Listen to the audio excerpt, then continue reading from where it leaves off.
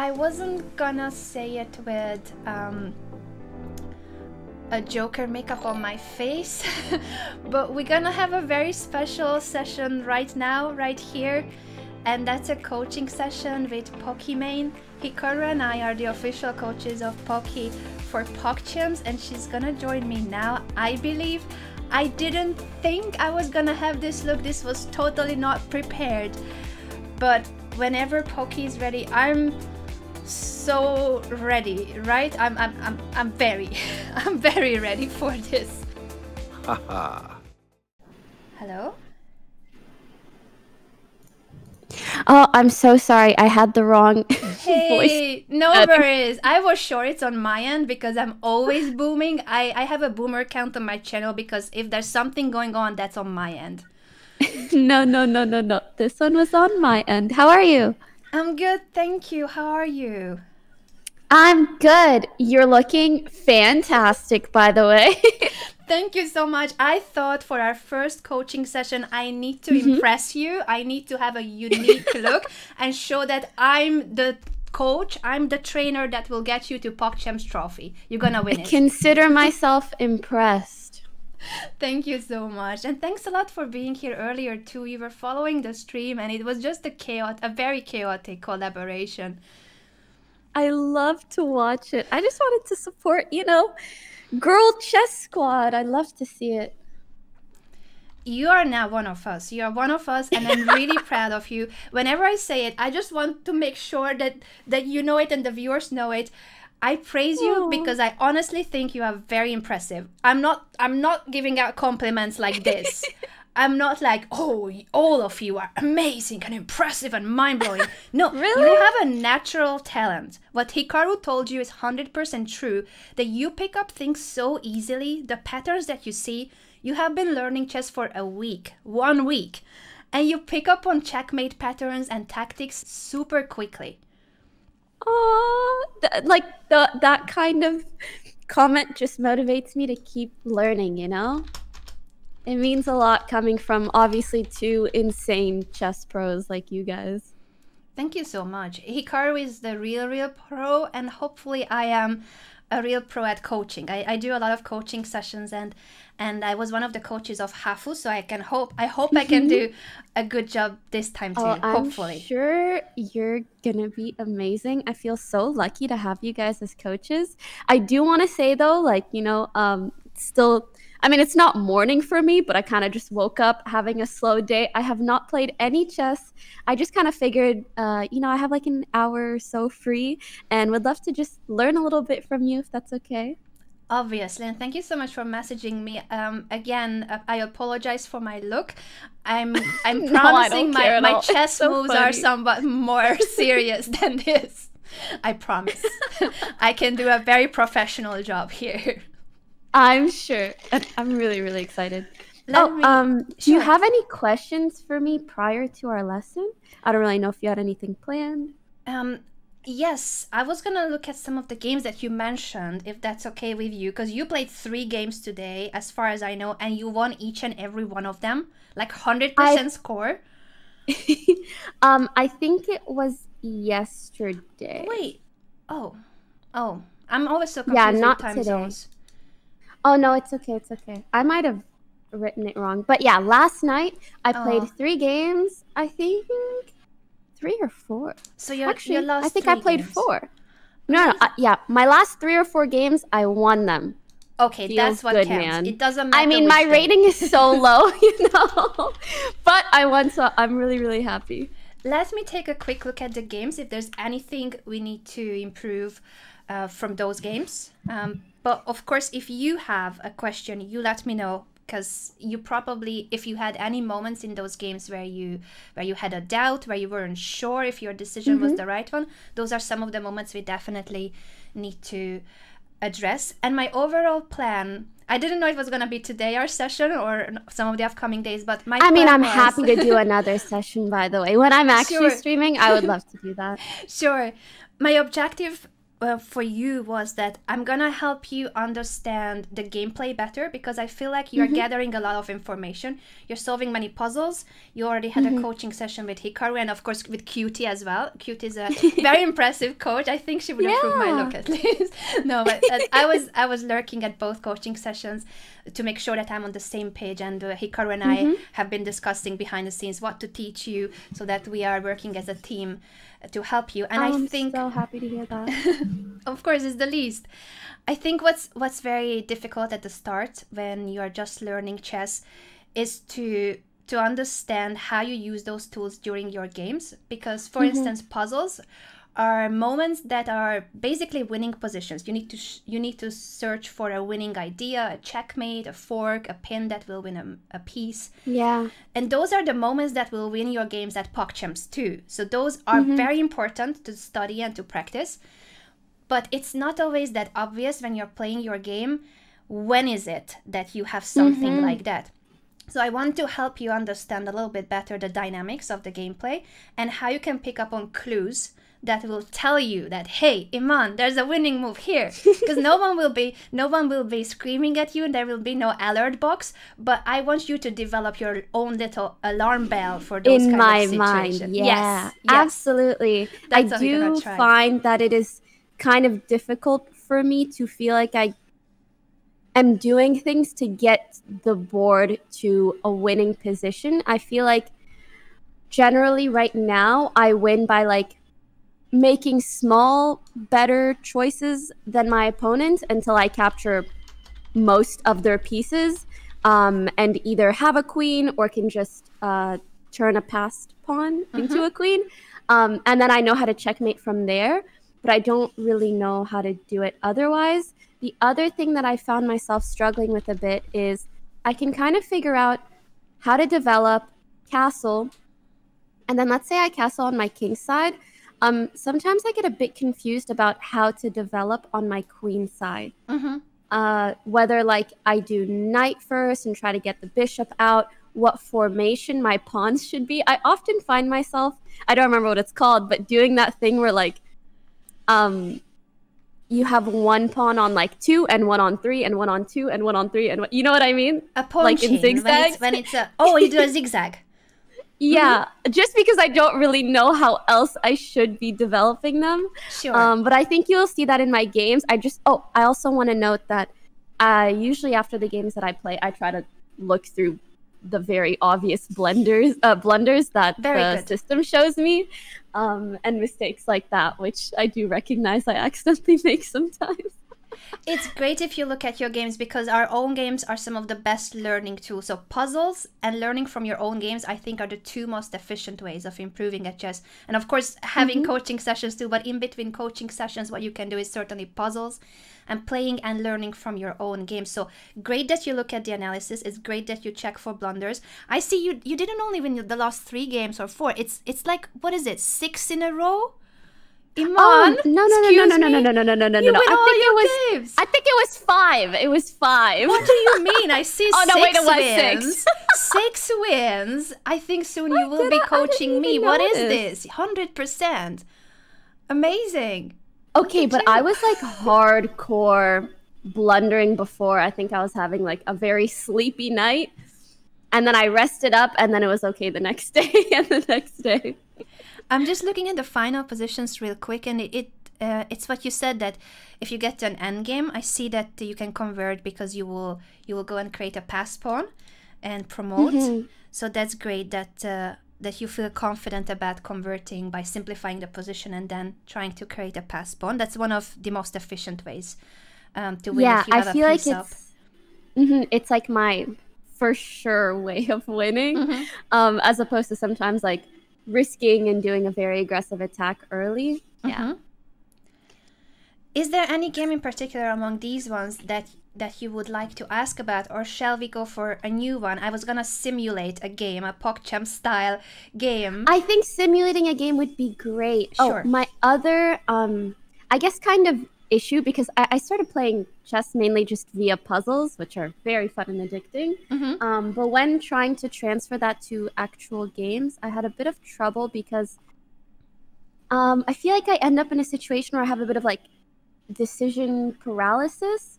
Either I'm starting white or starting on black. I think just having either a specific system or opening or even a handful of them that I can only play those and then learn all the possible sequences that stem from them would be really helpful for me. And I feel, I mean, you can correct me if I'm wrong, but I feel like that might be best for PogChamps too, because most people aren't going to know like all the openings and everything, so it might be better to just master a few as opposed to moderately know all of them. I fully agree with you that we're going to teach you a handful of openings, and that should do, because I know that the more you know about chess, the more you will feel like there's a lot more to learn, but it's never ending. So you will never feel like you know everything. I don't feel like I know everything, and I think Hikaru doesn't feel like he knows everything. So it's kind of like a never-ending learning process. Yeah. So I think it's important to be fine with not knowing everything, but it's true that we're gonna need to teach you a couple of openings just so that you are confident at the start of the game and you know what setup you are going for. Sounds good. Amazing. Let me invite you to an analysis board. Hopefully I can set that up and invite you if you are on chess.com live chess. Yes, 1 second. Yeah, I'm on live chess. Amazing. Inviting you now. Yay! Yay! We did the first step. We are getting there. You can see the board, right? Can you move the pieces too? Yeah. Let's just double check it's working fully. Boop. Amazing. Sure. Do you want to have the white or black pieces for our simulation game? I think either is fine. Ideally, maybe you can teach me both sides. Sure. Let's start with you having the white pieces, because I know Hikaru already taught you an opening against the Sicilian defense. So the Sicilian defense is this pawn push.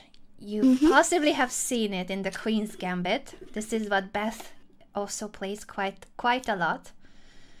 Honestly, I don't recall much about openings because I've watched so many videos.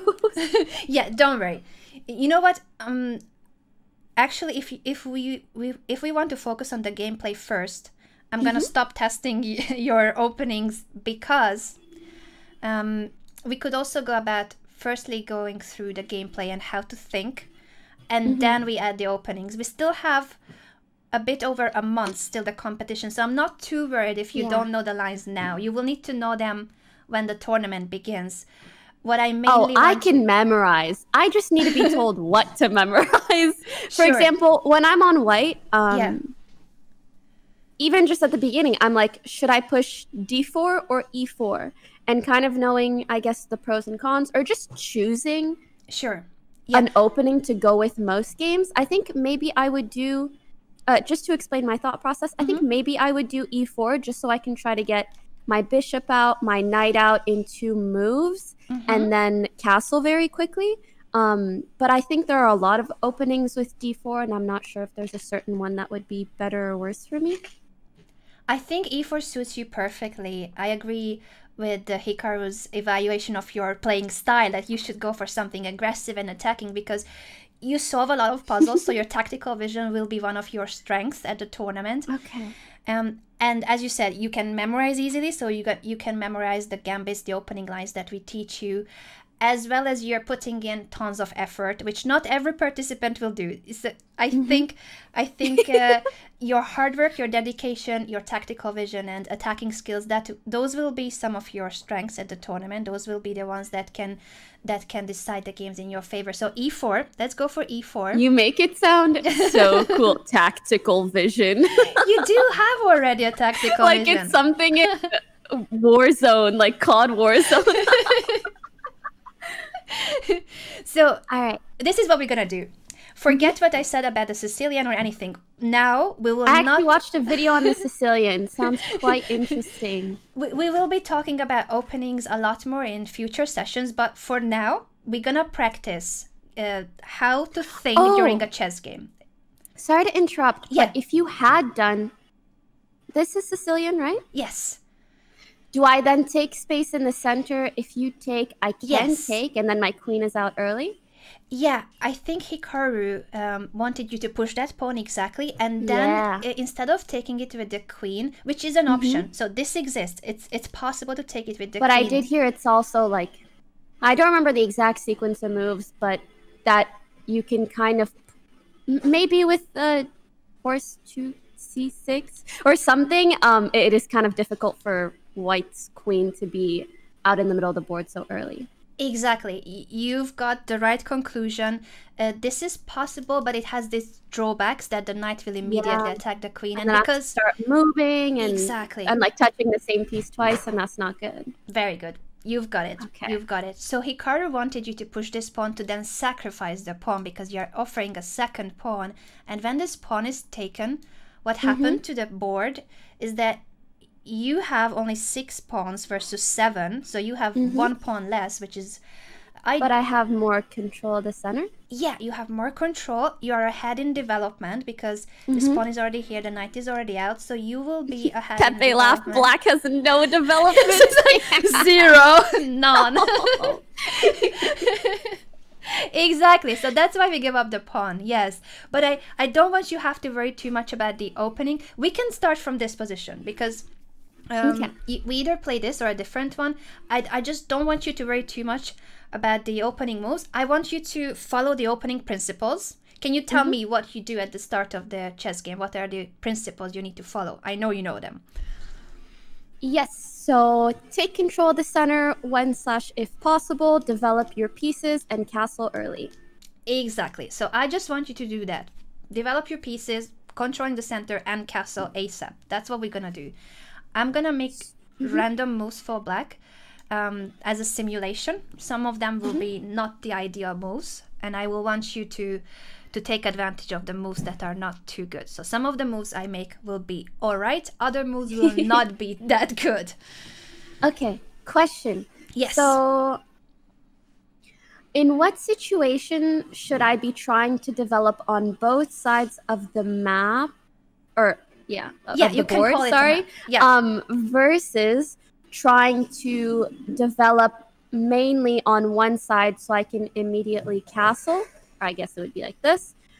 Or should I do like knight, bishop, bishop, and then castle? Do you get what I mean? Yes, I fully understand your question. What would be your guess? Which one is the one to aim for first? Because of course you want all of it. You want to do both, but which one is priority? My answer might be bad, but I'm gonna be honest. I feel like in my elo, I should just go aggressive.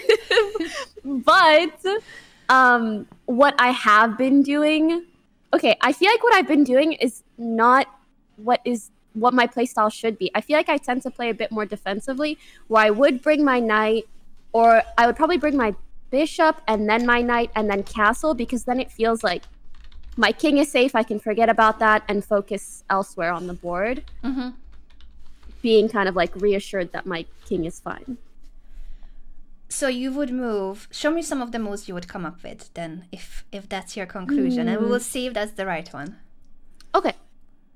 I don't think I've ever played this specific board, but I do see that I can get a lot of kind of diagonal control, you could say, with my bishop being like here.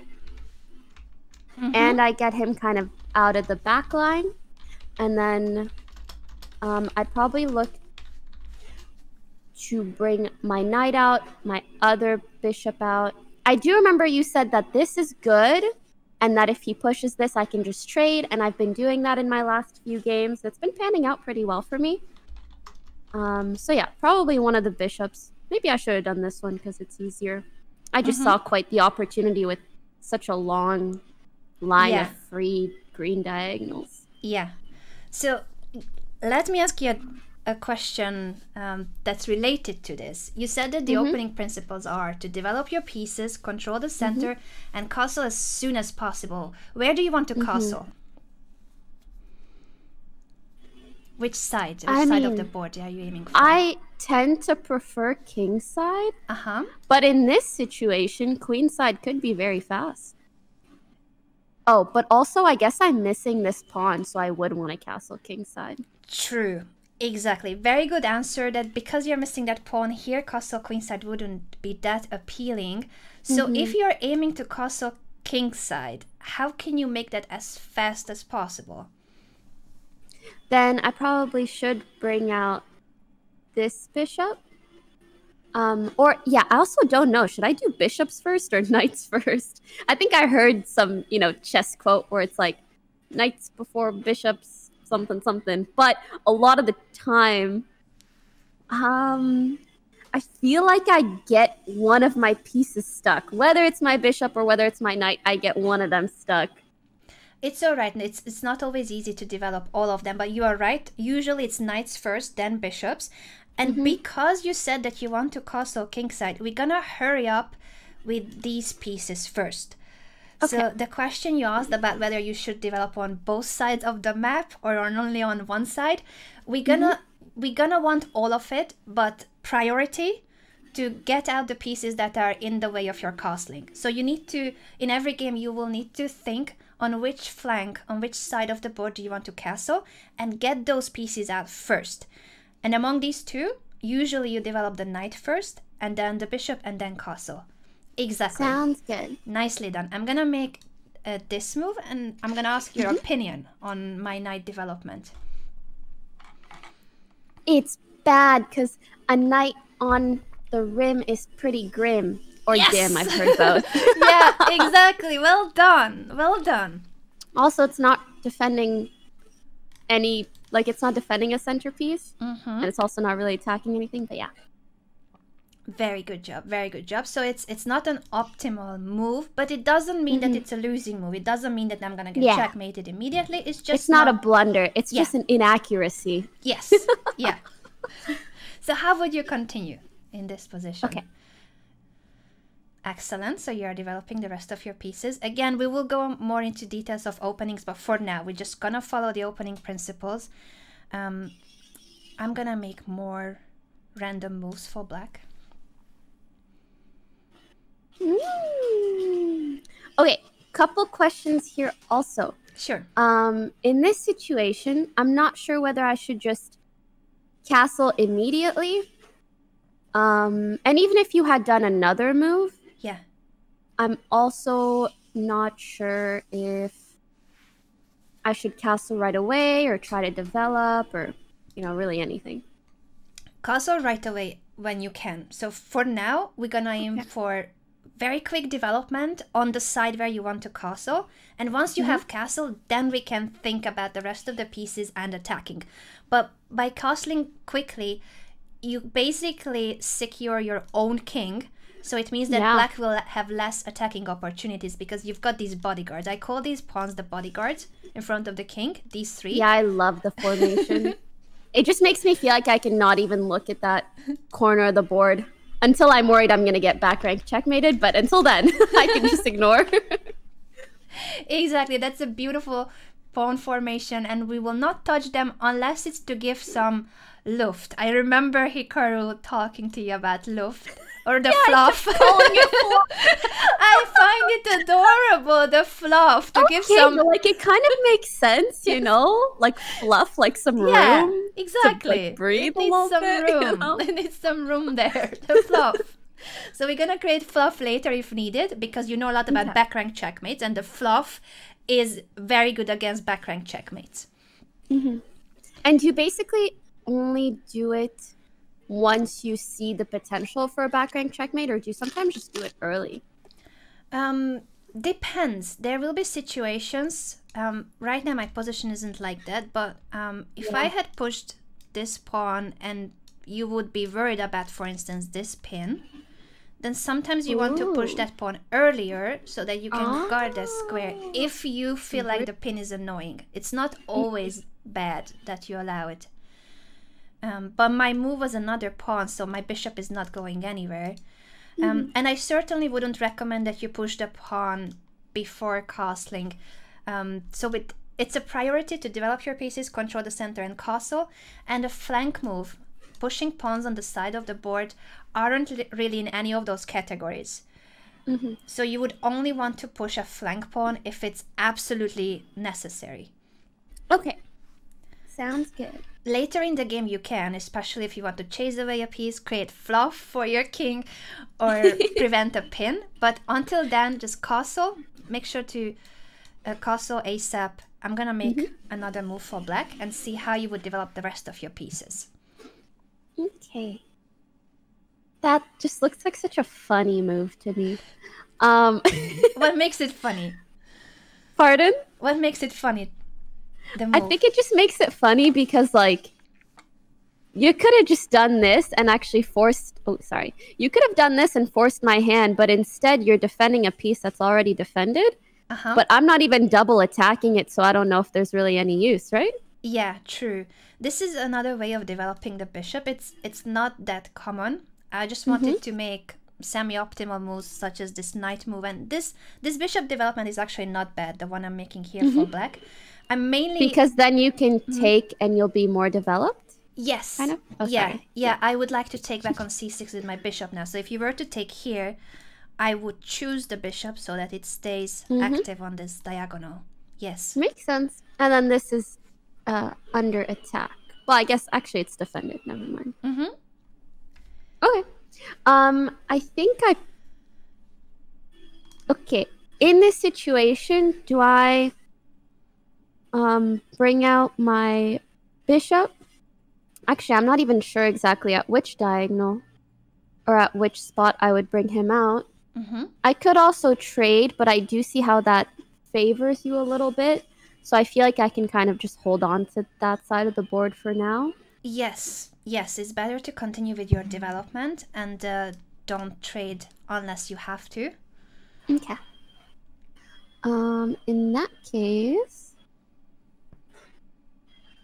part of me wants to do the same thing that I did here, but also, if I get pressured, it makes me so sad to lose my bishops because I have such an easier time with them than I do with my knights. So what do you think? You prefer the bishops over the knights? Oh, yeah. For now. I feel like once I develop a better eye for my knights, maybe I'll know how to better utilize them. But they are a bit simpler. That's okay. That's perfectly fine. So you have chosen a square for your bishop. All you need to do during gameplay, once it's already at this stage, is to, of course, always double check whether the square where you want to move the piece is a safe one. So that's one thing that we always look at before you place your bishop on g5. Is that a square that's safe for your piece? I think so. If it's safe, then go for it. Okay. Amazing. I'm gonna make another move for black, and from here on I'd like you to start adapting a kind of question answer mindset where after each and every move of your opponent we're gonna ask, what is it that my opponent wanted? What are they threatening with? Sometimes the answer will be nothing special, like this move. What do you think of this move? What am I doing? What is it that I want to achieve? A move. It's a move. Probably slowly pushing your pawns up, perhaps. Yeah. So we will always ask, what is it that the opponent wants? Because there will be other occasions when the move is something like this, and then the answer will be, what is it that my opponent wants? Makes sense. Oh, obviously. The bishop, yes. My bishop, yeah. So we're gonna try to practice this today, that you will always tell me what is the purpose of my move. Sometimes it will be something scary, other times it will be not. And another important thing in gameplay is that every move has its pros and cons. Basically, every move gains something and gives up something. So for instance, when I push this pawn, what is it that this pawn push gains for me? What is it that's new in terms of what I control with that pawn, and what is that I'm not controlling any longer?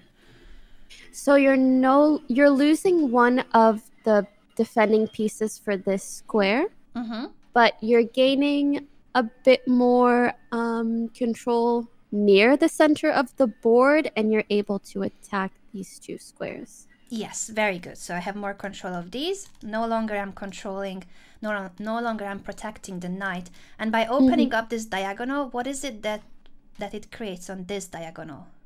A pin. A pin. Very good job. What do we do about pins? What are pins for?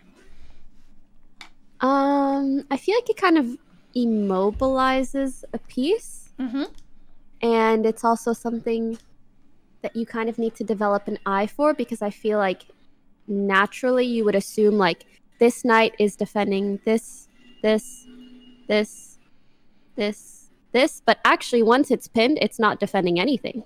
Excellent. That's the perfect definition of a pin, and that's why they are so important. Very good job. Yeah. So if it's your Learning turn chess in is this so game, fun. I'm so happy you're this addicted to chess. It's brilliant. I would not have seen this coming. Is it because of the Queen's Gambit you think that you got interested in chess again? Partially, yes. Partially, actually, it just like gained a lot of, I guess, attention and exposure within not just the Twitch circle, but the larger gaming circle as a whole. And a lot of my friends have just been playing. And it made me realize that, like, you know, I have so many gamer friends and we've learned so many games together, but this is like probably one of the oldest and most strategic games that we can learn. And it's always just fun to take on a new challenge, do something new. I'm so happy that you're taking on this new challenge because I think you're really good at it. You're gonna be very good at this. I'm so excited to improve. It'll feel so good. You already have an impressive level. Again, I'm saying it because 1 week of learning and understanding this well, why you do what. So I'm gonna keep testing you, of course. You have just described what this pin is. What would be your next move? What do you think you need to do with the rest of your pieces? Or is it time to start attacking? I think it would be nice to, I don't know if it's like getting my queen in action, but maybe more so like being able to do something with my rooks. Either connecting them, the bros. The bros, indeed.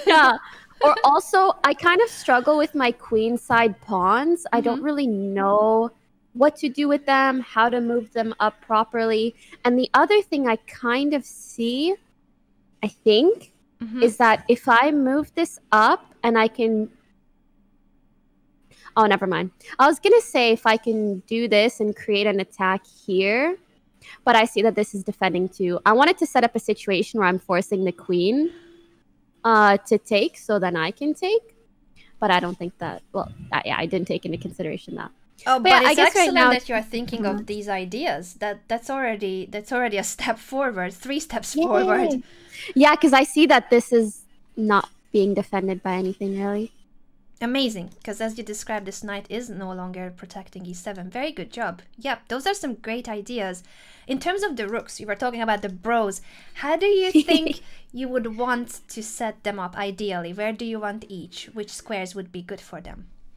Honestly, I really don't know much about rook setup because they're always so like tucked away. However, I do see that this file is a bit bare. Oh my god, I didn't mean to do that. Sorry. No worries.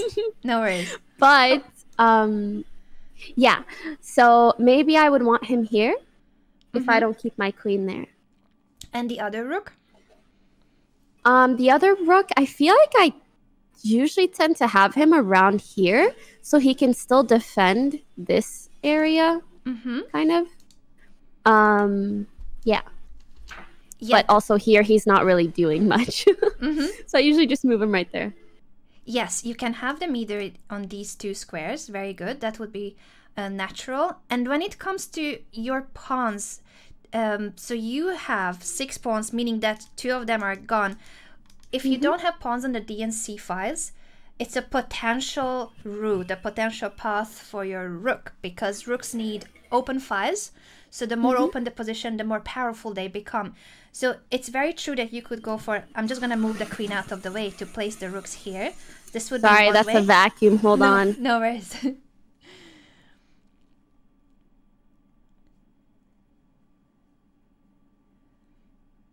I'm just gonna wait until you get that. The Roomba got stuck on something. Okay, sorry, go on. Oh, I love Roombas. We also have one. And do you also give names to your Roomba and such? Like, we treat it as a pet. Rue the Roomba. Oh. I'm glad that your Roomba wants to join the lesson too. I'm sorry that they are not allowed at chess lessons. It's okay. Honestly, you could probably program a Roomba to be better at chess than most people, but that's why it's Maybe. not allowed. Well, the future will be Roombas playing tournaments. That'd be so funny. So this is great, the way you want to place your rooks. That's one of the good ways. And the other is what I was saying is that once you have pawns missing from some of the files, those could be potential ideal squares for the rooks too, because then it means that there's no one blocking the way. So the D file for this rook, you were looking at this rook and how there's no pawn in front of the rook, meaning that it has more power on that file. But you have made two of your pawns disappear. You have given up two of your pawns or traded Did I them. move my queen here? That was No, an sorry. accident if I did. Sorry, that was just me trying to point these squares for the rooks. So this would be one of the setups, and another way to bring the rooks. Give me another alternative, and I'm gonna get this out of the way one more time, so that it doesn't bother you. Hikaru, or Hikaru. Sometimes I have problems pronouncing his Hikaru, name. Stupid. Hikaru had also explained to me kind of a concept of sort of like forfeiting a pawn in front of your rook. Like if this pawn was here, if I could, I think, push this. I don't remember the exact sequence, but essentially pushing a pawn into a situation where you're forcing your opponent to take it or know that you will trade for another pawn. I think ideally that is the situation where you're taking the pawn that's here. So then it opens up a file for you. So you may only be trading one for one. Well, not this, but in another situation. But then you end up with a free or an open file for your rook, which is really good. Yeah, it's very good that sometimes you will push pawns in order to open the files. Once you already have a few open files, instead of pushing other ones to open up more the position, you can use the ones you have right now. So you already have access to two open files. Open for you, it's not open for them, right? They are only missing the C pawn. You are missing the C and D pawns. So another way for your rooks would be, so this is one and this is natural and good. Give me one more alternative and then we'll see which one you like more. For both rooks, choose two other squares. Or maybe some of them are the same. I don't want to give too many hints. Okay, I also have heard just in general, if not the files that you already have open, aka the ones where you have lost a pawn, usually just the center files. The center files, yeah. So for that reason, the ones you have picked are good. So that's one of the best options. And the other one, I just want you to compare if you bring the rooks to a different setup. Yes. So you can either choose the ones you first picked, or you can choose these files, because those are the pawns that are missing from your position, meaning that you have more power for your rooks on those files. It's good to have them on the central file. So E and D by default is almost always a good answer.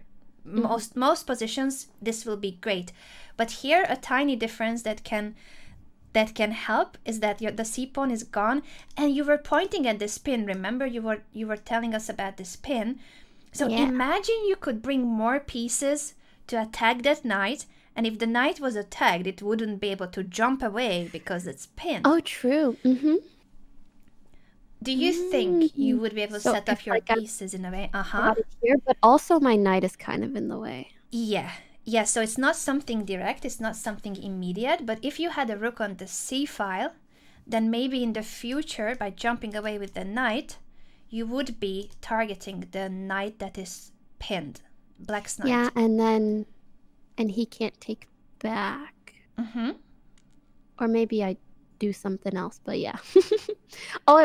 Speaking of that trade, like if my rook was here and my knight was not here or something,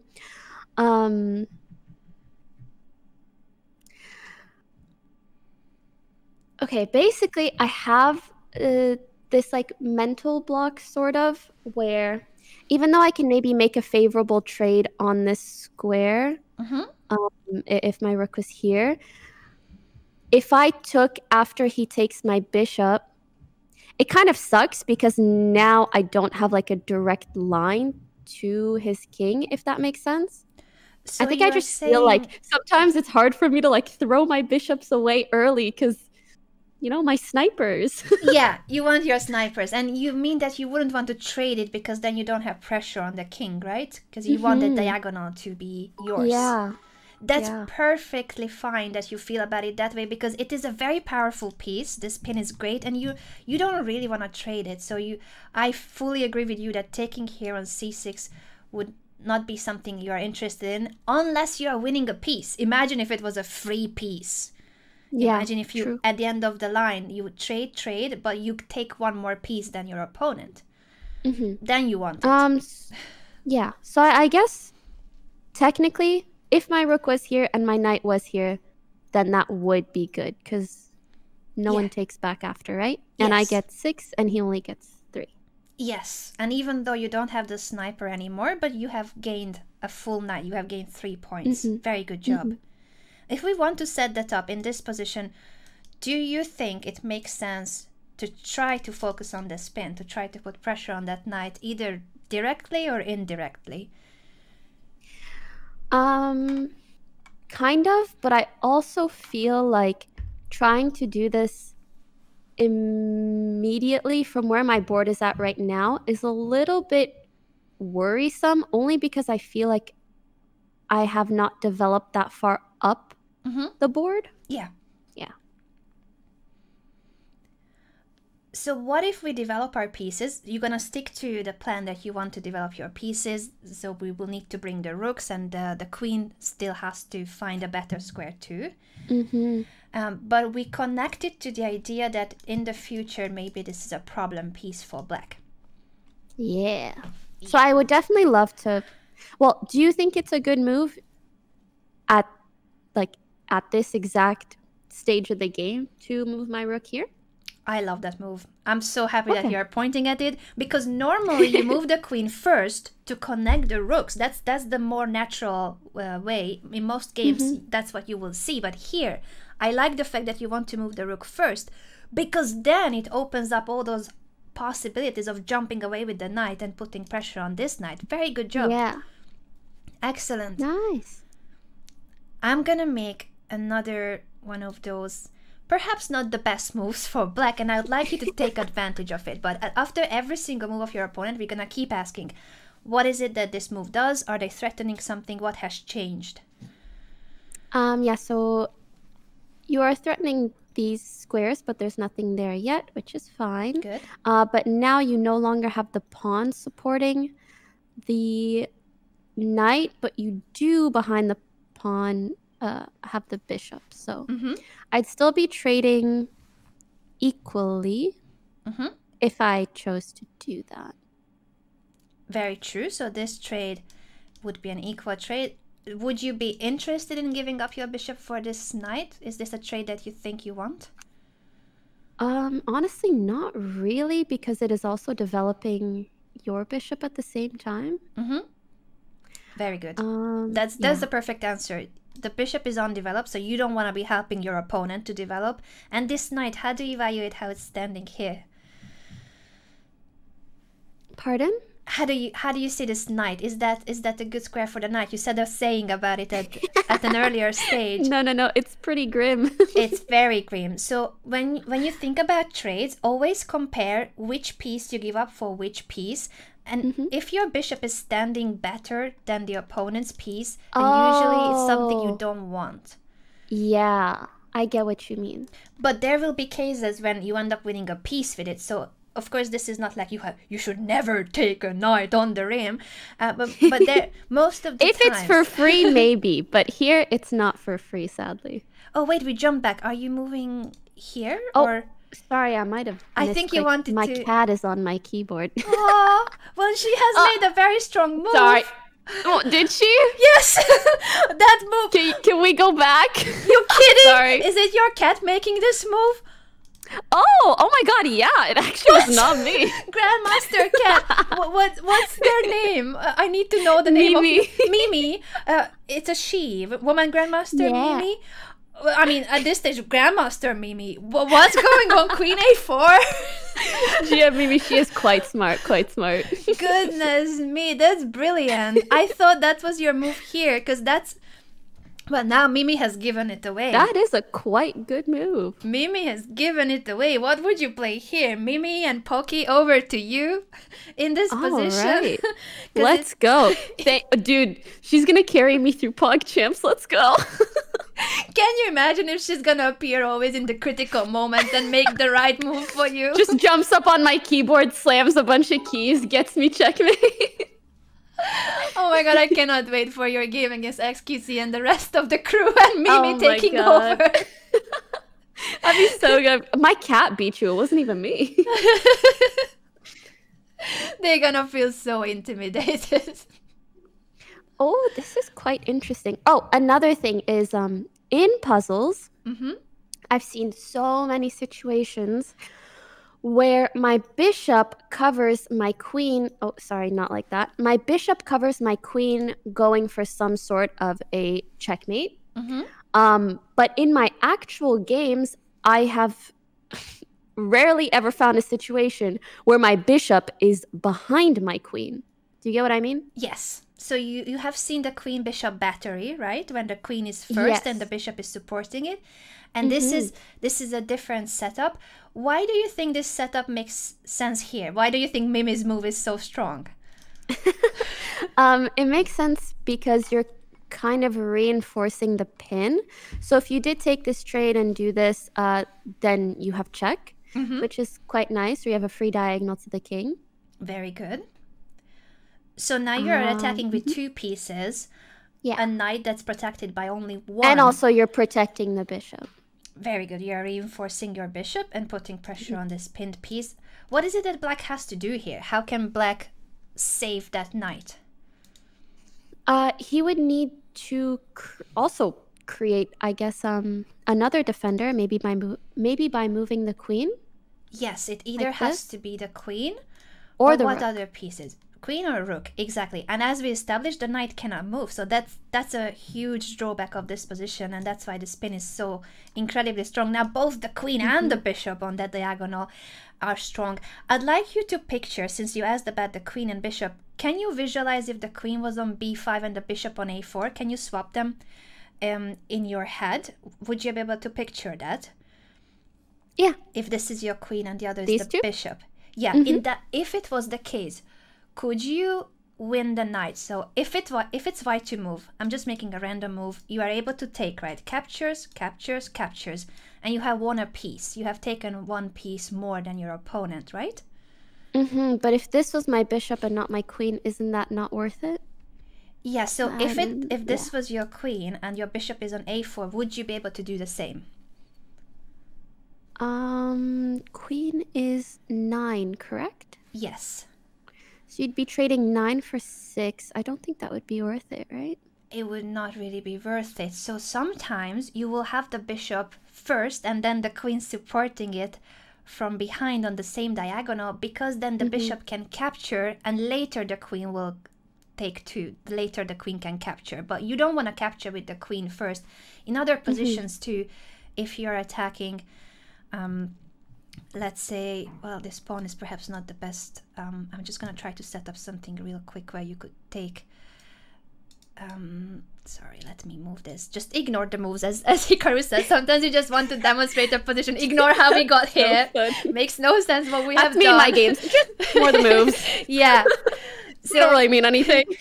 This is different because here the queen and the bishop are not on the same diagonal, but the queen is always the last piece you take with when it's multiple captures, because it's the most valuable piece, and if you start the capture with the queen, you always end up losing more than what you gain. Yeah. And that's why sometimes if it's the same diagonal as in this position, you want the queen to be behind the bishop, because if you swap them, then you're not threatening to take the knight at all. You are not capturing it. Got it. Does that make sense here, why it's better this setup, the bishop first? Absolutely. Amazing. I guess I was just like making a very sad note that, you know, the puzzles that I see don't show up in my games.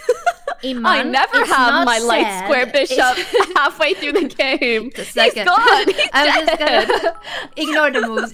Ignore my moves again. I'm just gonna make something real quick for this because I want you to know that what you said makes perfect sense, and it's gonna happen in many games. It's gonna happen in many games that you see something like this. This is please everyone ignore what I'm doing because this is not how you're supposed to play chess. But when you have the queen in front of your bishop, that's a checkmate situation. That is a checkmate. Right? Okay, wait. Let me just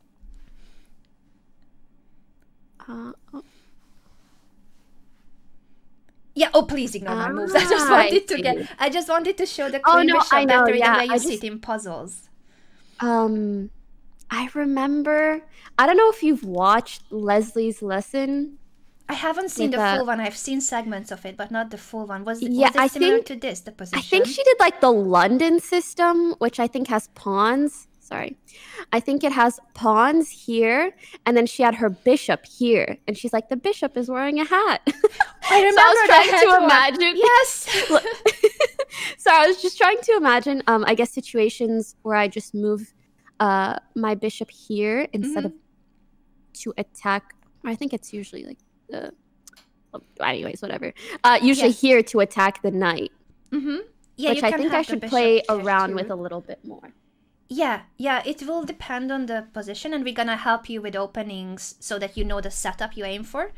But I think you were referring to this because in puzzles, this is common that you're threatening checkmate like this. And now again, if you do that mental exercise, what if it's reversed? What if the bishop is here where the queen and the queen is on the other square? Can you swap that in your brain? If you do swap them, are you threatening checkmate with the bishop being the first on that diagonal? Not checkmate. I guess it would be check, and then he would have to move here, and then you're in a predicament of sorts. Yes, it would be some kind of he could also have his knight block. Actually, so technically it's not checkmate. I mean, you're threatening checkmate, but it's not checkmate because he blocks. And then you have to figure out what you want to do. Yes, this is not a forced checkmate. The opponent, if the opponent notices it, they could prevent it still. True. Yes. Got it. But very important what you said, that if it's the bishop on e4 and the queen supporting it, then it would only be a check. So when it's about attacking the king, the queen bishop battery, queen first, bishop behind, that's extremely powerful.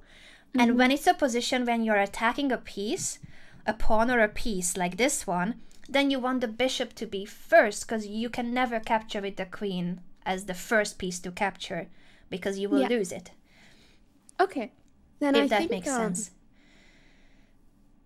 I'll keep that in mind in situations where either I feel like I'm on a diagonal where my bishop is first or my queen is first. If my bishop's first, I should probably look for advantageous trades.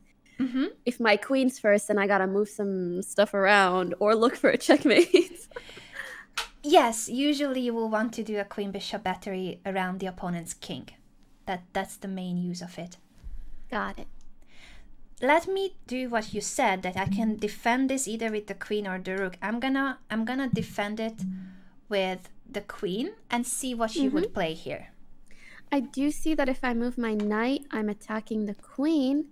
I don't know if that is the play or if... I guess it's not really, because maybe you just move your queen here and you kind of evade that. So maybe a better thing to do would be to try to look for another way to defend this. Oh, actually, that could also involve moving my knight here because I kind of do both things at once. I attack this spot and this, but mainly this. And I am giving this spot another defender via the rook. Amazing. So if you move the knight, you have both. As you said, you're attacking the queen and you're opening up the rook's file. So you're attacking now the knight with yet another piece. Very good job. Whoop, whoop. You saw it without moving the piece, because it's one thing to see it. I think this is. I saw it the last. when I thought of defending, sorry, the knight and moving the queen to do so, I was like, yeah, but that's one knight move away. very good job that you do notice the knight pattern. So you think that you are not good enough yet with the knight moves and the knight's abilities, but you noticed immediately that, hey, I can attack the queen with this knight jump, and that's jumping toward the center. So that's a move that should be good for you regardless, because the knight is the knight better on c3 or on d5 in general without the queen hanging? Better on d5. Very good job. So it's in your favor to jump there. You are winning a tempo because the queen is hanging, and at the same time the c file opens up for the rook. So everything is in your favor here. Everything to be honest, is hanging. I feel... Oh, sorry to interrupt you. No, not I at feel all. like even in my elo, I mean, it's crazy. Some games, I'm like, oh, this truly is someone who's like 300-400 rating. But for a lot of the time, people like will see that this is 2 knights moves away, and they'll like move their queen accordingly. Yeah, I feel like my elo is so very hit or miss. And sometimes people can be quite good and see just as far as I can. I think your elo is going to increase soon very quickly, because I don't think it's telling us the right strength. It's certainly not the right rating range. Because this is not that simple. It's not that obvious. So after this knight jump, once the queen moves away, what would you do here? I'd like you to think about this position.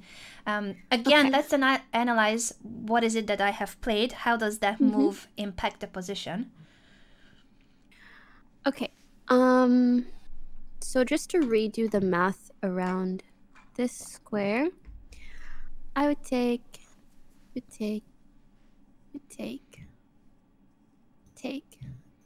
I come out on top, I think.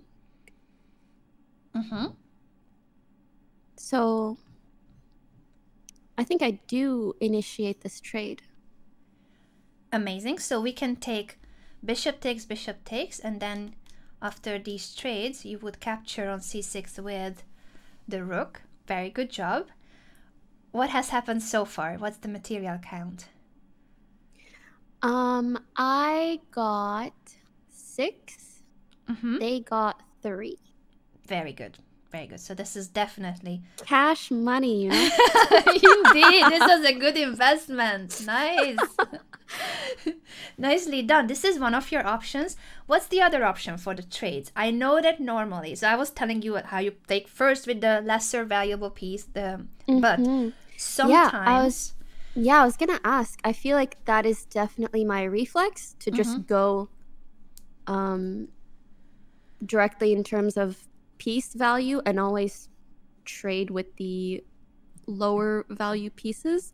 But I have seen sometimes, looking back at my games with the analyzing engine, that sometimes there are trades that, or like there are pieces to start trading with that are less intuitive in a sense, but end up making a more difficult situation for your opponent. Very good. And this is where we're gonna... I didn't even mean to do that. Sorry. Okay, but I think genius. that... Poki? I don't know if that's the thing. I don't know. Like, I misclicked so much. I've misclicked, blundered my queen. This one time, I tried to castle, and instead I just moved my rook from here to there. And then because I moved it, I couldn't castle anymore. That's an unfortunate one when you move the rook. But when you make grandmaster captures like this is the strongest move in the position, and you accidentally play it. I want you to mouse slip the whole PogChamps, because you're gonna win it.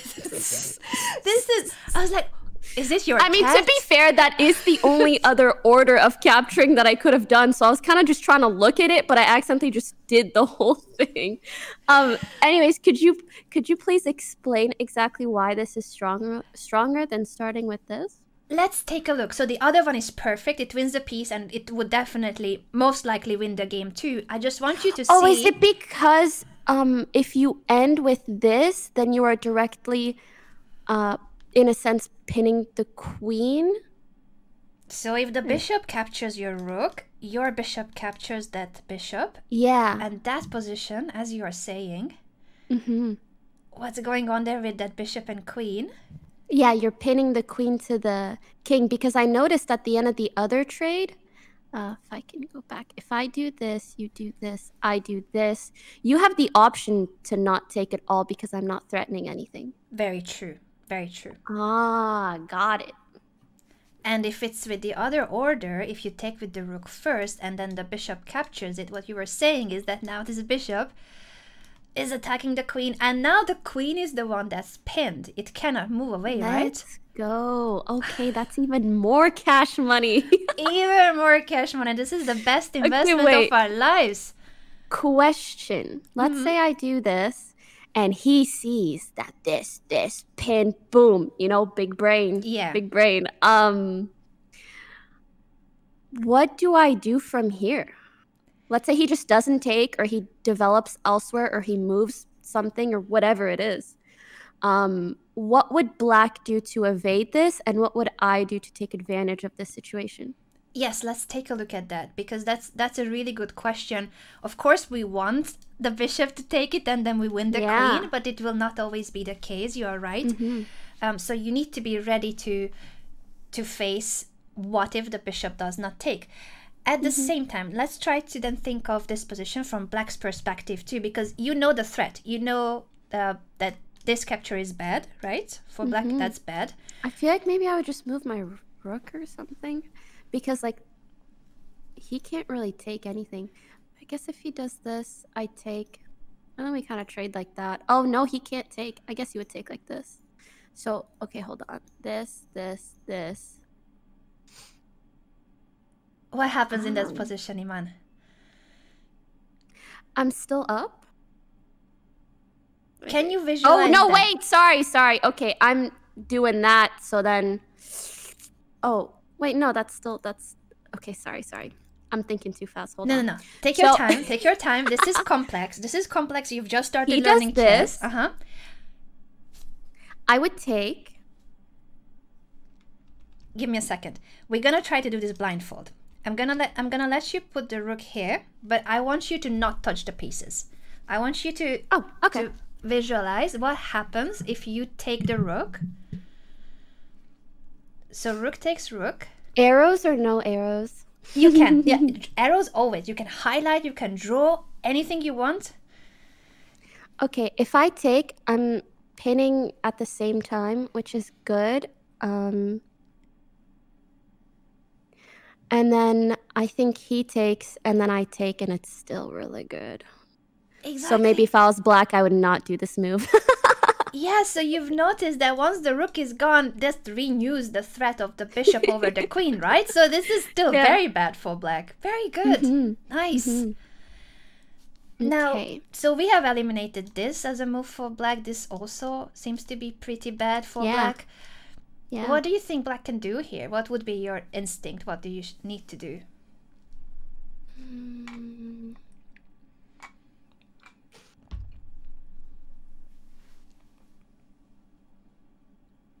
Also, what's the material count? Let's just do that again.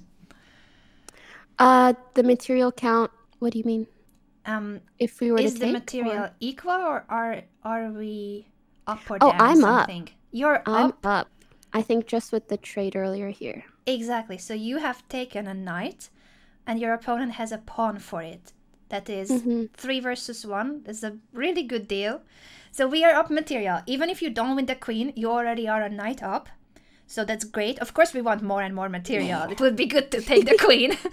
But we are already leading in material, and the opponent's king is still in the middle of the board. That's something to watch out for always. That's why you want to castle ASAP, because your king has the bodyguards here in front and is super safe, while the opponent's king is in trouble on this diagonal. So if he's wide open. Exactly. And this is what happens if you don't castle soon. That's why we say castle as soon as possible, because if not, there are positions like this, right? Suddenly one diagonal, one fight. I'd be sweating if I was black, actually. That's the answer. This position is terrible for black. This is basically a lost position. Piece down, and it's getting even worse. I'm just gonna make a developing move for black with the attempt of castling. So if you give me time, maybe I could get to castle. But it's white to move, and I'd like you to think about this position for a moment and see if you can cause me more trouble before I castle. So if your opponent's king is in the middle of the board, you want to attack them before they escape. Yeah, I think Gotham Chess did a video on chess.com, which I have in a tab but did not get to watch, where he spoke about like stopping people from castling. And I think in my lesson we also went over that, how there are certain equal trades that you can do around the king, which feel equal, but also if you're forcing the king to take a piece, not here obviously, but in general, then you're taking away the opportunity for them to castle.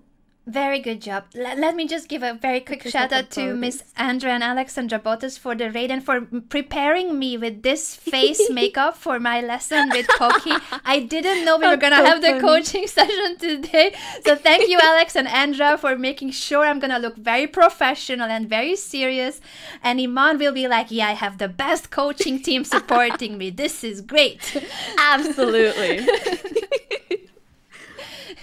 You are completely right about all that when the king is in the middle of the board, sometimes you will go for trades that maybe give up a piece for a pawn just to get access to the king. Oh, you would do even a piece for a pawn, like an unfavorable trade to prevent them from It depends on the position, but if with that piece sacrifice, you then get to give a next check and you gain pass toward the king, sometimes it's possible. Normally it's not that easy, so don't be giving up pieces just for a pawn and such. Like in this position, taking here and all those moves aren't really what you want. Yeah. What you will try to do instead of the sacrifices, think of it this way: until the opponent's king is in the middle of the board, it gives you an even easier target. So we're gonna try to get to that easy target. Sometimes you can, sometimes you can't, but we're gonna try. So these are positions where you don't really have the luxury to make natural developing moves, such as bring the other rook. Normally, you do want to bring the other rook too, right? But because it's an urgency to try to take advantage of the king being in the middle of the board, what can we do here before this king runs away? Okay. And your bishop is still here, correct? I've just moved it, so after let's go back so that you see the full picture, because I know it gets confusing with the back and forth. So we are talking about the position where we took on c6 with the rook. Remember your genius move? Yeah. Yes. I'm actually playing against you in my 400 rated games. So they see it, and instead they do this because they're looking to castle. You mouse slip the best move in the position, and that's the correct answer. Rook takes c6. So they will try to, yes, they will try to castle. What can we do here as white?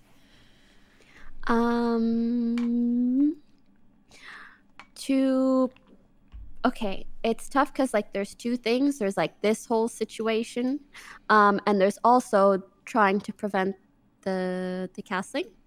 But maybe we can kind of do both at once, perhaps. I'm not really sure. What are some of your ideas here? What moves are you looking at? Talk us through your thought process. I do see that doing this could kind of put pressure here and still garner a favorable trade, but I also don't really want to move my queen because she's defending my rook. I see that my knight isn't really doing much for me, sir. I could throw him into the line of fire for a grand time. And maybe doing something around this square could be good just because it might force the king out, which prevents him from castling. So that's kind of what I see so far. It's good that you're looking at this square, because if you end up capturing there without losing material, a move like this, imagine you have a bishop there. Can black castle? Do you know the exact rules for castling? Is it possible to castle or not here for black?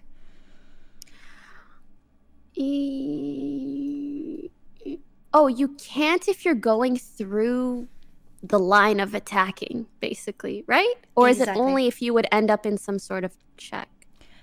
Or That's the correct answer. You cannot go through check. So anything that involves check and castling is a no. You cannot castle through. Would your king would go here and your rook would go there, right?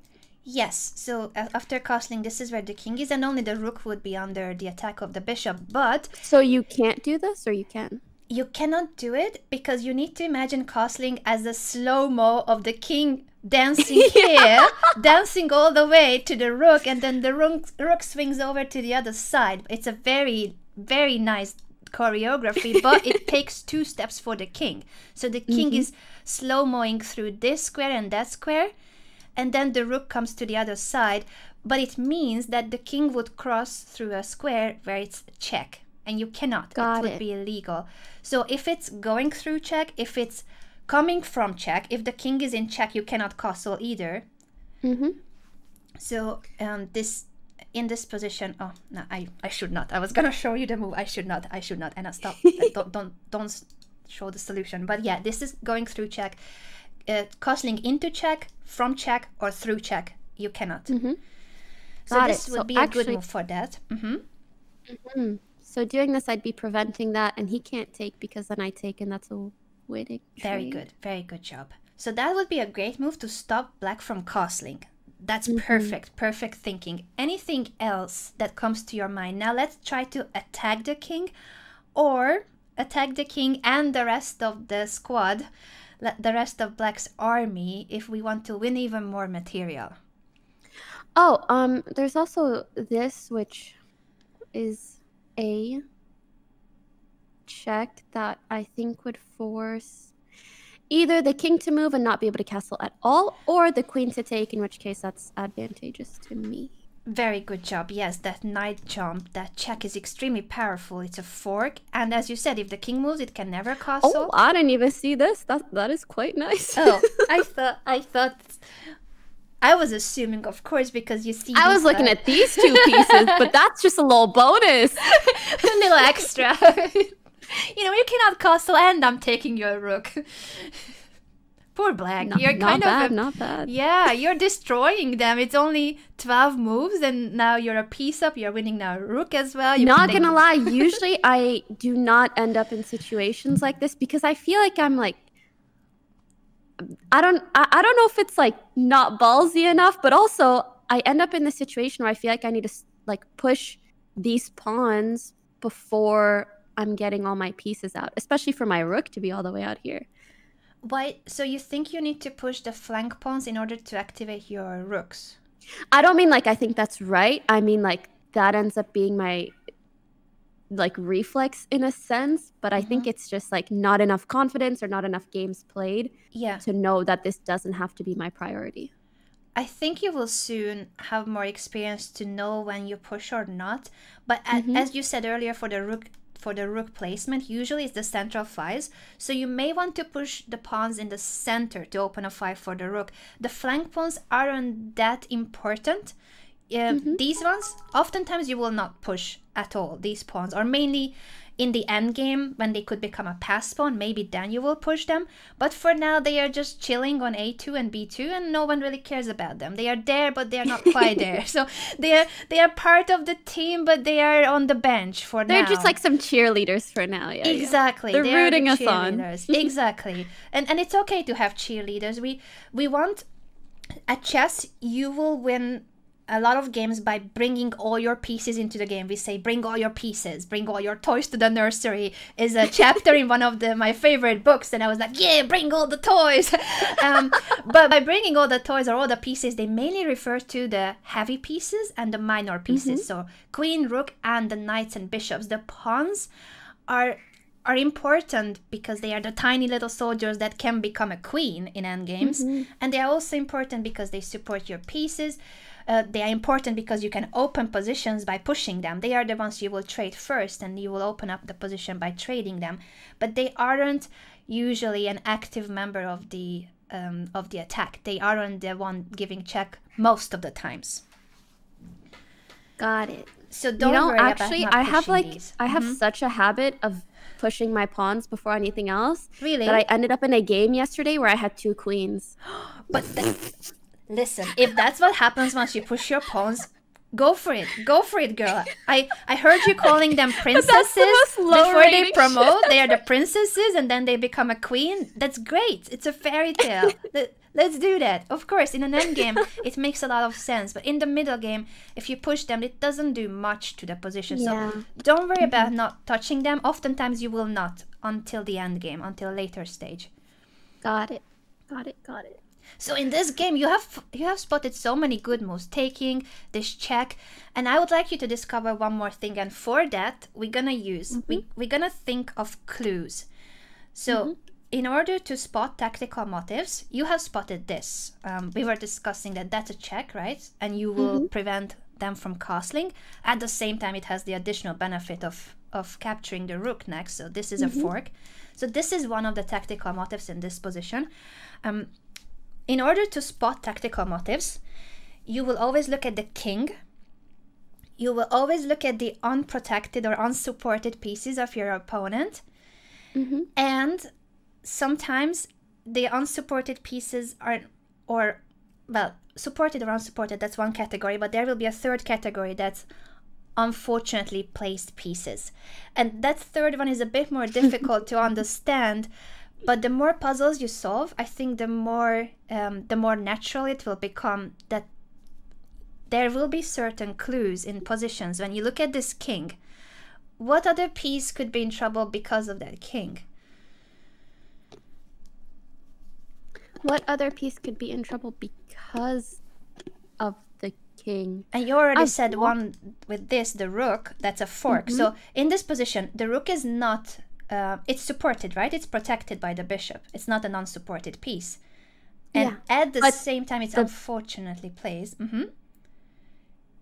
Oh, sorry, go ahead. Yeah, I was just saying that it's a tactical motive because you will always look at the king for clues. That's always key. And unsupported pieces or unfortunately placed pieces. And this is not an unsupported piece, but it's unfortunate because it's in a knight jump for both the king and the rook. So that's a tactical motive. What other pieces here are unfortunately placed, in your opinion? I think, for starters, the bishop is unsupported, sort of. I mean, like, there is the queen, but it depends if there's something in the middle, and the queen is already kind of pinned. So technically, I think he's unsupported. And the queen is only supported by the king. Which is not the best situation for Milady. Not the best situation for sure.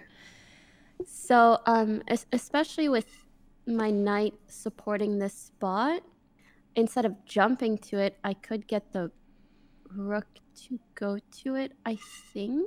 What happens if you move the rook up without moving the piece there? Can you see that? Can you visualize that and tell me what happens in that position?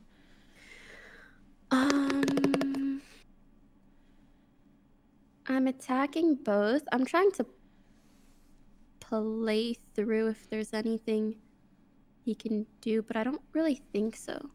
So what are you threatening when the rook is here? What is your threat? I'm threatening the bishop and the queen. Very good. And I'm defended. The rook is protected? Yes. Oh, sorry, protected. No, defended, protected, same. Please, do whichever term you want. They are the exact same. And I just feel like there are terms that kind of like make more sense. Maybe I should try to use those. Protected, defended, supported. They have friends who help them. Anything you want to say, that's fine with us, really. PogChamps are always the best events for creating new terminology for chess because you guys always come up. The wooden shield of XQC and the bros that Leslie came up with for the rooks. I think this is great. We are learning from you guys. Yeah. And the rook lift, but like when the bros are lifting together. Yes, exactly. So feel free to say the way you want to, because sometimes it's a better term than the ones we are using. It's definitely a funnier one and a cooler sounding one. It's a Twitch term for sure. Yes. Twitch brain term. Exactly. So the rook will be attacking the queen and the bishop, you were saying. What else changes in the position once you move the rook one square up in terms of the rest of your pieces? I have a direct line of sight to the queen. Exactly. The bishop too will be attacking the queen. Can the queen move away? No, because she's pinned. She's pinned! Amazing! Yeah. So if she's pinned, she cannot run away. And that means big trouble, right? Yeah. Milady. Very big trouble for Milady. Bishop attacking it, rook attacking it, queen attacking it too. 3 of your pieces are attacking the queen and it cannot run away because the king would be in check. Very tough. This would be a disastrous position. Nicely done. Rook c7 wins the queen, and with that, the more material you win, the more likely that you win the game too. Of course, at the end of the game, it's still important to convert, but I think you know a lot about stalemates already. I don't think you will be the one stalemating your opponents with 3 queens up. Okay, to be fair, I had to learn the amount of times that I did the queen and king checkmate until, like, it's kind of counterintuitive a little bit, until I looked up that video I just looked up a video and saw the whole, like, just keep it a knight's shadow away, and then my life was so much simpler. A knight's shadow away. Yeah. I love that. Yeah, it was so helpful. And then you just do that, and then you get the knight to a corner, and he's just moving left and right, awaiting his death. Exactly. That's so helpful with the knight shadow. I haven't heard that before, but I'm gonna use it now in my own games too, to not stalemate. It's so good, yeah. It was like it was a term that was very easy for a newbie to conceptualize. Yeah. Yeah, because it's literally telling you how close you can go without going too close. I like it. Amazing. This was the winning move here. I'm going to confuse a little bit. I'm going to confuse you here just a tiny bit by going back in time, because I want you to think about this. If I defend a little bit better, if I don't step into this straight away, because queen c7 was not the best of moves, I still want you to find the best possible moves for white. You said that you could also defend with the rook, right? That black could try to protect this. I know this was moves ago, but remember Mimi's idea, queen here. Mimi with the amazing diagonal. Exactly. Grandmaster Mimi has played queen a4, putting pressure on c6. Let's say black defends it with the rook. How do you keep making progress in this position? Can you keep the attack going? And especially we are focusing on this king, which is still in the middle of the board, and this diagonal, the pin. How can we keep putting pressure on that pin? So the other thing I see, and I assume putting pressure on the pin means bringing another attacker to this square. Yes, I didn't want to be that direct. No, it's okay. You know, I'm just talking through my thought process. That's great. That's what I want. Yeah, bringing the knight here will attack it. However, earlier doing this also indirectly put the rook into an attack here also, which was nice. So if I take this move, I'm losing out on that. You say that this knight move would directly attack it, the other knight move indirectly will attack it. Can you imagine a combination of the two? Can they work? Yeah. Both But I don't know which I would do first. It's a good question. Move order is always a tricky one to decide on.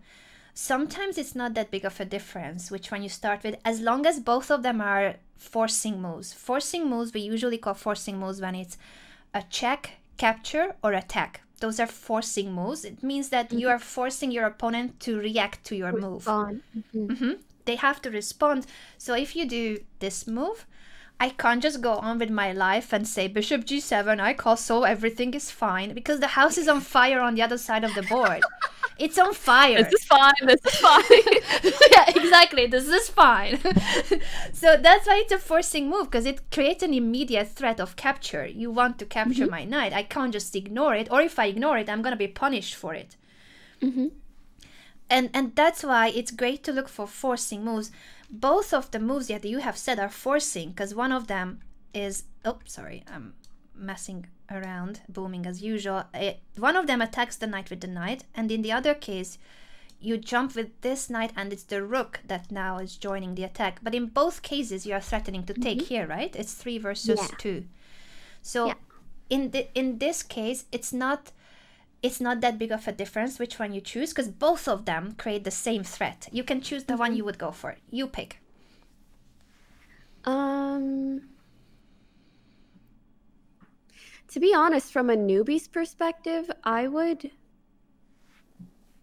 do this mainly because I see that this is defending my bishop over here, and I would feel bad about leaving it. But again, I specifically say from a newbie's perspective because I don't feel like I've yet developed, I guess, like the mental calculations to know like it's totally worth it to just leave my bishop undefended to bring another attacker on this square, which it might be. But also, I feel like we kind of went through a lot of the things that would occur if I moved my knight here. So I'm happy to do this for like exercises purpose or sake, you know? You go with the one you would pick. And I think it makes perfect sense that because you're just starting out with chess, you feel more comfortable when your pieces are defended. Because many of the tactical motives are due to the king, unsupported pieces, and unfortunately placed pieces. So the unsupported pieces are unprotected pieces. You don't want to leave this hanging in case it will get into trouble. So that, I think that makes perfect sense, that reasoning. Let's start with the move you chose, because also this knight jump, again, if we ignore for a moment that everything is hanging and the house is on fire, how do you see this knight? How do you see the placement of the knight here? It's nice because it's defended by that little baby pawn. And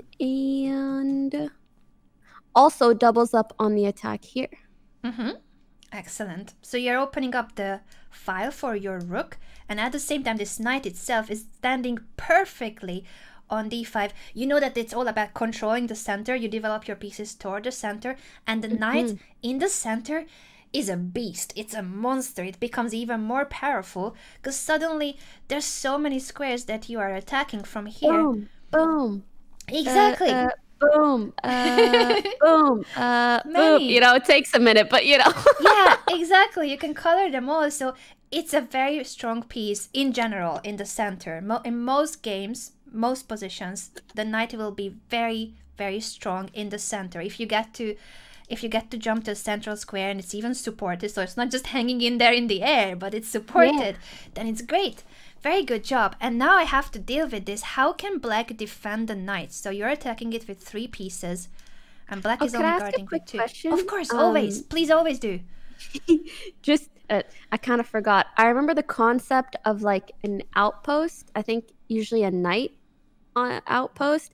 Is that this, or is it when the knight is unsupported? I don't remember the exact definition. I think I remember it kind of like being out there and attacking things. Yeah, very out there. Very good question, because it's so similar. The position is almost an outpost. Let me modify it. Ignore my moves. This is a bad move. This is a bad move. This is an outpost. So it's the same square. If you look at the knight and the pawn, it's the exact same. What changes, we call it an outpost when that square is so weak. We call this a weak square because black has moved their pawns in a way that they cannot guard this square with a pawn. If you jump here with the knight, there's no pawn. The e-pawn cannot ever attack this knight, and there's no c-pawn. So whether there's no c-pawn or the c-pawn has been pushed, but it would mean that it's a square from which you cannot be chased away by a pawn. Got it. And so like you're really deep in enemy territory. Exactly. It's like past their front line. Past their front line, and it cannot be challenged unless it's a piece. It would have to be, black would have to get the king out of this pin and castle, and then I'm just gonna make these random moves again to show that at some point black would need to try to challenge that knight because it's standing so well. The center, I'm sure that you heard of the center, but we mainly consider these 4 squares, the middle of the board, the most important part of the board. If you get your knight here, especially knights in the center are standing extremely well. So it's it's a beast. You will see in your games. I think with experience you will see more why it's so powerful. It doesn't have to be something direct. We are not winning the queen just because it's here. But it's very annoying. As you started coloring it, it has so many squares it's attacking and guarding. Yeah. So black would have to try to challenge it to get rid of it, but there's no pawn that can chase it away. And that's why it's called a knight outpost, or an outpost. Usually outposts are for knights in general. Okay. Makes sense. Thank you. No, that was a really good question, and please always ask questions, because I know that I'm probably skipping through. Always, even if it's not related to the position we are looking at, please do ask. Please do. Okay, got it. So we do this move for now? Exactly. And this knight, even if it's not an outpost, it's very annoying to have it here, because right now, for instance, black can't even chase it away because you are pinning that pawn. It's almost an outpost. It works the same way because this pawn is pinned. It cannot move. So they cannot chase you away from here. And also, as we said, the house is on fire. There's issues, big issues. Big issues. What can black do here to not lose material immediately?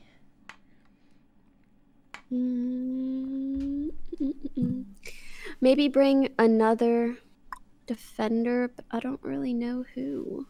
Yeah, there aren't too many who are available for the job. Who could show up? Everybody's doing something. Yep. Maybe repositioning the queen, but I feel like we've explored this quite a bit and how that is not the best.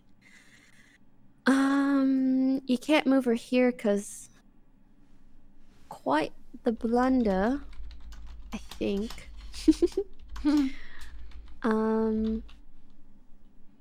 So the queen doesn't have too many options, immediately, right? Pardon? The queen doesn't have too many options, unfortunately, right? In order to defend the knight. Yeah. Not with the rook being there, especially. Honestly, I'm really not sure. You can move your king, but I feel like that's quite ballsy. I don't think it would be that. You know, that you just boom, okay. That's bold, I don't know. It? Pardon? That would be a really brave move. Wouldn't it be brave to just go out there and defend everything with the king? You would have to be like GM Mimi brain to know that that works out in your favor. Exactly. Very, very true that would be perhaps a bit too risky. So if you can choose between the queen and the king defending it. We don't have any other pieces, right? If you look at the rest of the black pieces, can any of them? Far. They're very far. Very true. So if they cannot make it, and black would really like to keep that knight on the board, or not lose material after the trades, they have to play. They have to play one of those moves. Yeah, I feel like you still do this instead of this, though, because if you do this, then you have to trade your queen before you can trade your rook. Can they move the queen there? Is that a good move for black? I don't think black's got any good moves. Yeah, if you look at that square, though, for the queen, is that a safe one?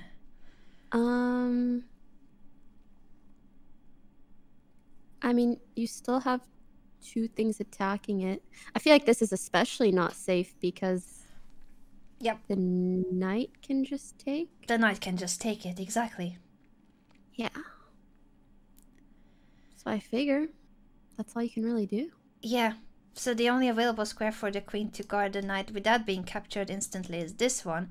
Again, putting it in that diagonal, which we have seen in the previous example, it's not a very fortunate location. Yeah. What can we do here as white? If you see that black is guarding that knight with 3 pieces, but the king is still in the middle of the board, this is still a pin. Do you think we can increase the pressure over that knight? Is there still a way to keep going? That would be a path. Is it a safe path?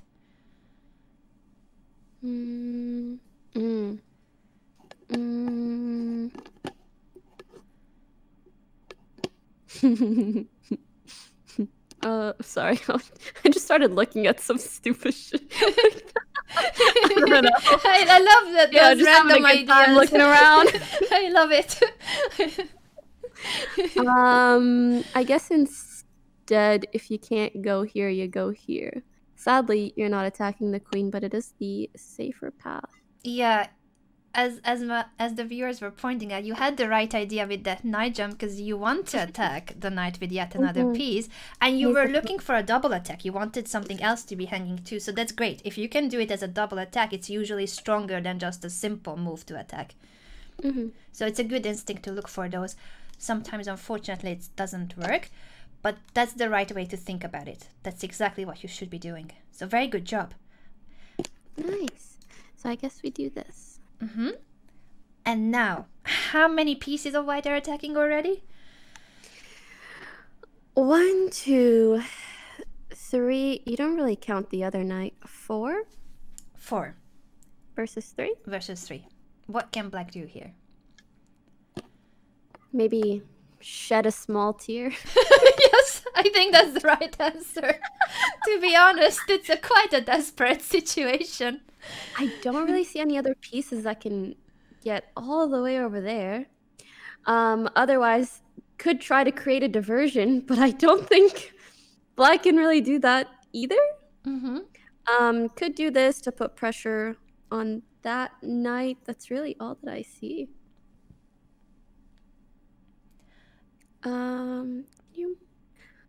That is the correct answer. Unfortunately, the situation for black is so sad that there are no other pieces that can help that knight.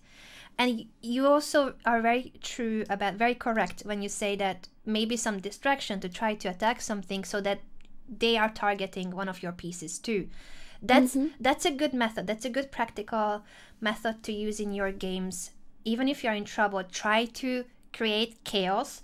Try to make your opponent be busy about some captures and threats. Try to create threats in general. That's basically what you will try to do, because we don't always play perfect chess. We don't always make the right moves, and you will still need to fight in difficult and bad positions too, sometimes losing positions, and you will only get chances if you try to make it the most difficult for your opponent to convert. So you will always in losing positions or bad positions too, you will want to keep the game going, and you will try to seek for threats and captures and what can you do against their king, because sometimes they will miss those. So if you have that mentality, what you have just said, can black distract your pieces, can black do something, that will give you lots of points from positions where you shouldn't really be scoring. So this is a great mentality that you have, that you are immediately saying maybe they can somehow distract your pieces. So yeah, bishop trying to attack the knight, at least trying to capture it. Very good. Yay. Yeah, I'm quite confident in my below average rating and player pool. Like sometimes when I blunder my queen, I will just resign, as Beth Harmon was taught to. But sometimes at one point I was just like, wow, that was a big oopsie. How about I just play it out? And then later on he blundered his queen, so it's okay. Amazing. I was gonna tell you that I love the Queen's Gambit. I watched it over and over again, and I think it's a brilliant series. But as much as I respect Mr. Scheibel, we will not resign. We will not resign, because we're gonna fight till the end. You have seen those clips from PogChamps, the stalemate ones, when one has a queen or more than a queen up, and it's still a stalemate sometimes. So we're gonna fight till the very end. That's gonna be our mentality. Yeah. I believe. Yeah, but Mr. Scheibel is amazing. He is so wholesome. I know, right? I love the series. I also wanted to say that I loved your look for the lesson with Hikaru. I don't think many people noticed. I don't know if Hikaru noticed that you basically dressed up as Beth. Your choice of top, the look was so cool and so Beth Harmon style. I was like, I immediately thought that's why you did that, but it's different for guys, I guess. You are right. Yeah, I'm so glad you noticed. Thank you. Honestly, that's one of the other reasons I'm quite excited for PogChamps. Just have a reason to, dress like I'm in the Queen's Gambit. You should go for it. If you liked it, then I think the style of that show was amazing too. Just like Agreed. It was one of my favorite parts of the show. It's just Yeah. so aesthetically pleasing. Exactly, she has such a good sense of fashion. Well, she started out not so well, but she learned. We learn from our mistakes. We learn from our mistakes. Excellent. What do we do here after your move? Bishop g7. What would you play here as white? I think perhaps you force the true. Okay, hold on. I didn't think it through, but my reflex is you force the trade, perhaps starting with the knight. That way you're taking away the threat of a potential capture. But I haven't done the math, so I could be wrong. Do you want me to try doing the math? I like your explanation, and sometimes you will not be able to do the whole mess, so it's also okay. During the lessons, I will oftentimes ask you to visualize it because I want you to practice to see the board in 2-3 moves time, how it will be. That's why I do it.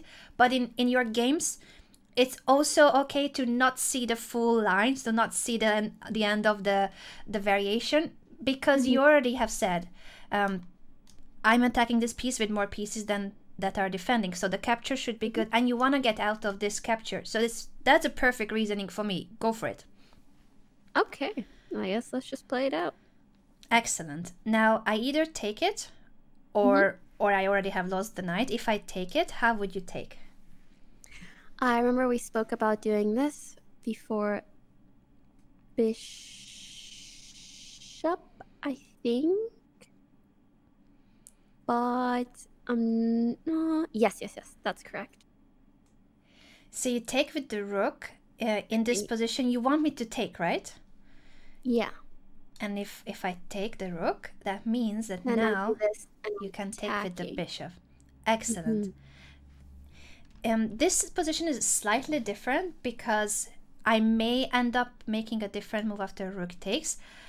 If I don't capture this, what do you think would be a decent move for black? Let's just go for survival skills here with the black pieces. Yeah, makes sense. I don't blame ya. So I'm looking around and just going to try to explore options with different pieces. So let's start off with the rook. I don't take this because it's defended. I could take this, and you can't capture it, and it's... Wait a second. Wait a second. You mean what I do, or is it your turn? It's good that you're pointing out the threats of white, so it's going to be black to move, but I'm very happy that you started with what is it that white can do, because those are the threats that black has to deal with. So are you saying you can take the rook, and the queen cannot take the rook? Yeah, so if it was white to move, would it be checkmate, or am I missing something? Would it be checkmate? Stop! This makeup makes my smile even longer, so I'm like, Poki, would it be checkmate? Oh, don't be intimidated.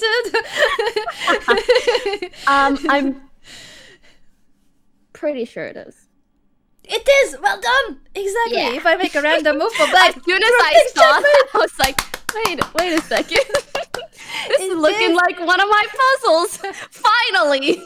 Nicely done. It would be checkmate. Exactly. Yay. The queen is pinned. Checkmate. Amazing. Let's go. I love these, you know. Is this still considered a back rank or not quite, because it's not behind 3 pawns, but it's behind... I think I would still call it a back rank checkmate, not the traditional one, because you know the traditional with the 3 pawns is after. So you could get the back rank checkmate if you get rid of this rook, the white rook, and there would be no bishop, and let's say the black queen appears here on e1. Of course, this is not the kind of position where it would happen, but that would be the traditional one, as you explained. But I think it's the same principle that the king is checkmated because it has nowhere to run, and even if it's not a pawn but the queen, it works the same way. That poor queen is useless. That is quite sad. She's trying so hard to help. I know. It's not working out. It's the most valuable piece, and here it's completely helpless. Yeah. Sad.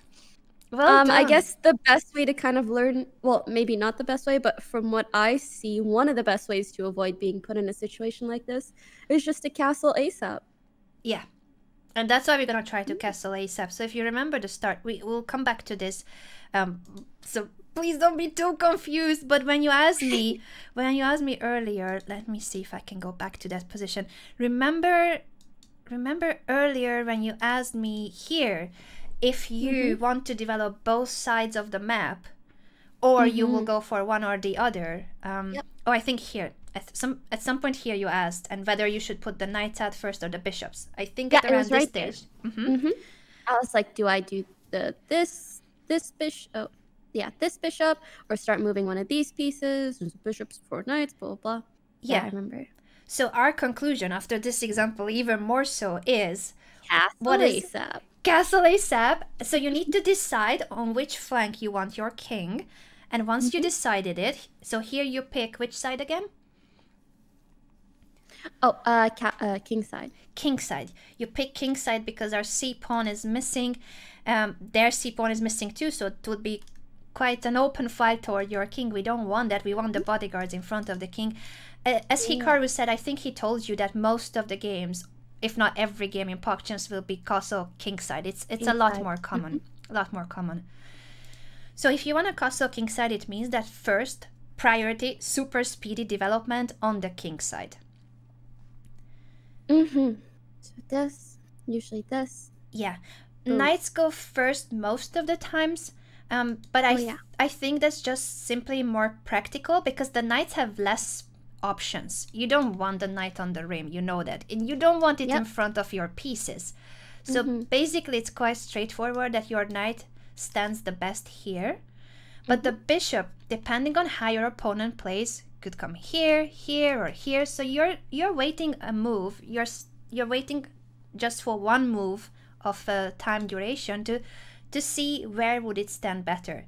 It's practical to put out the knight first and then the bishop. But yes, you want this knight and you want this bishop somewhere on this diagonal and castle as soon as possible before you even touch the queen side. You don't worry too much about the queen side until you get to castle.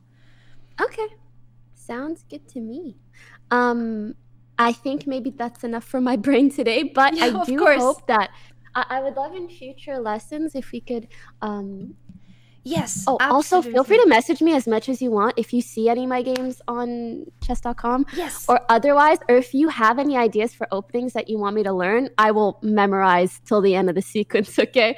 But I was just going to say, I do want to break the habit I feel I kind of have of after castling feeling some kind of need to move the pawns, because I've noticed in like this sequence that we've done, we really haven't moved them at all. We just moved the more important pieces. Yeah. But that's also left me kind of wondering, like, when do I and how do I?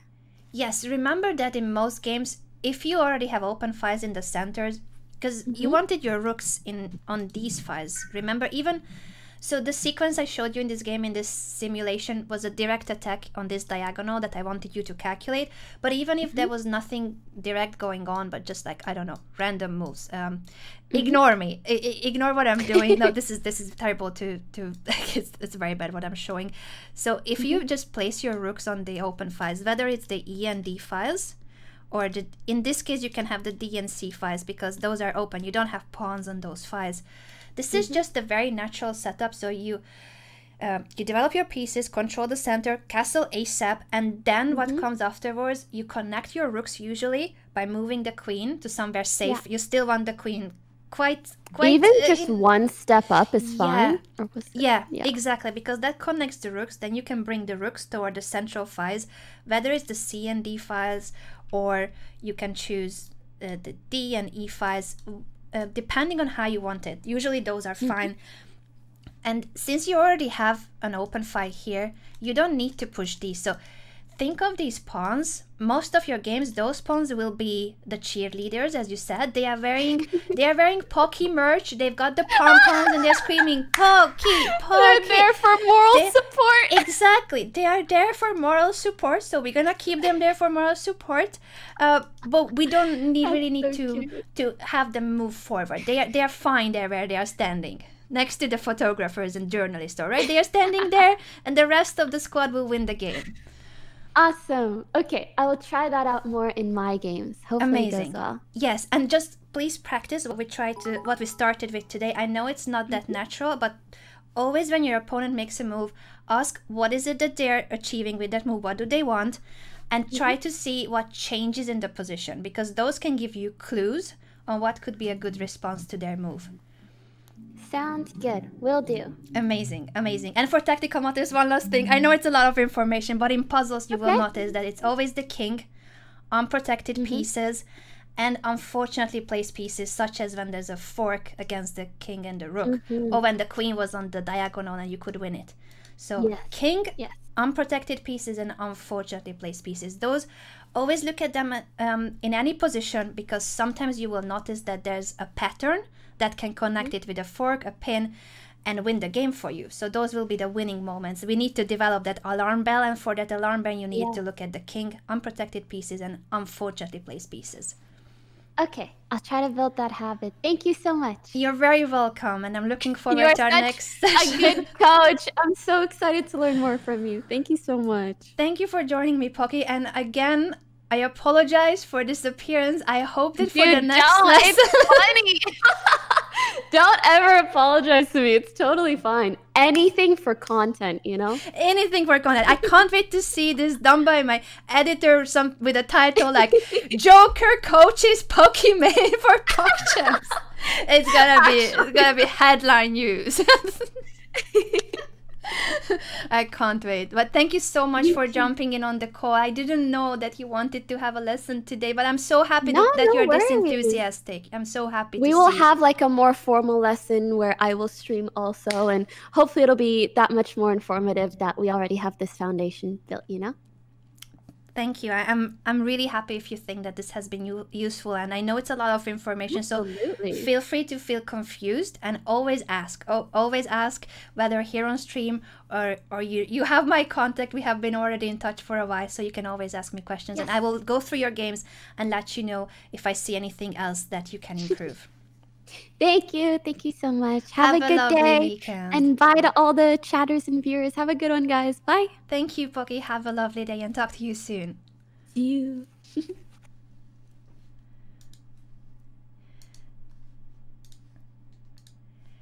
I wasn't sure if I'm still on the call, because I was like, I see this call symbol, but she is so amazing.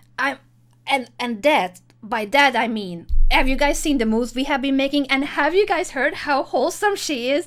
Like, she's so kind, so nice, and so good at chess. Like, it's the combination of the best of the best. She's big brain, very smart, really natural at chess, picking up on the patterns. She has only been learning chess for a week, and then she's looking at these positions like, oh yeah, the pin and the queen and the... How? When I started learning chess, I was just like happy to know how the pieces move and that I need to castle. Maybe that's the next thing I learned. I'm very impressed with her level. I'm very impressed that she can understand these patterns so well after such a short time. It's just, yeah, crazy how talented she is, but also, apart from talent, very hardworking, because you guys always hear Poki referencing a video that she has seen this coaching session, that she has seen that in mentioned here. She has checked couple of videos about previous coaching sessions. She already had a coaching session with Hikaru, of course, and those of you, by the way, a couple of you were saying, oh, Hikaru is not coaching Poki anymore. No. Hikaru and I are the official coaches of Poki for PogChamps, so you're gonna see a lot more coaching sessions, hopefully with a more professional appearance. Hikaru always professional, but I need to be professional too. So it's Hikaru and me coaching Poki for PogChamps. Now I can reveal it. I couldn't say it earlier before the lesson, but there you have it. We are Team Hikaru and Anna. We are coaching Team Poki. That's Mimi and Poki. I didn't know that Mimi is so good at chess. Mimi made that Queen A4 move. Do you guys remember? Queen A4 by Mimi, Grandmaster Mimi. So yeah, I'm very impressed. But she's such a kind person. I I didn't know that someone can be this wholesome and friendly and at the same time funny when she comes up with those terms for what this position would be like and how she translates it to other games. So yeah, I'm very impressed. I'm very happy with my student. I promise to show up to the next lesson looking somewhat more decent, somewhat more acceptable. There have been so many questions in the chat on why do I look like this, and that's of course a very valid question. I asked that to myself too, but blame Miss Bono. I do this all the time. Like, I guess if I had known that I have a lesson coming up, maybe I would have tried to convince Tania to paint on my arm instead of my... No. I'm just happy that Poki takes everything on the light-hearted, entertaining side too, and it's not like I do this to be disrespectful. Quite the contrary. I really admire her as a content creator and now as a chess student, because it's impressive how much she has improved within just a week, and I can't wait to see how far we can help her, how far she can get. We're gonna try to help as much as possible. Hikaru and I are here to coach her for PogChamps 3, and there will be more coaching sessions without this, I guess, but we're gonna have this as an emote. We're gonna have this as an emote for you to remember why never ever ever it's because I never ever ever do dares with me. I lose all my bets, I feel like. Yeah, beanbag look, pink hair, unibrow. I used to have a beard too on some of my streams. Welcome to my world.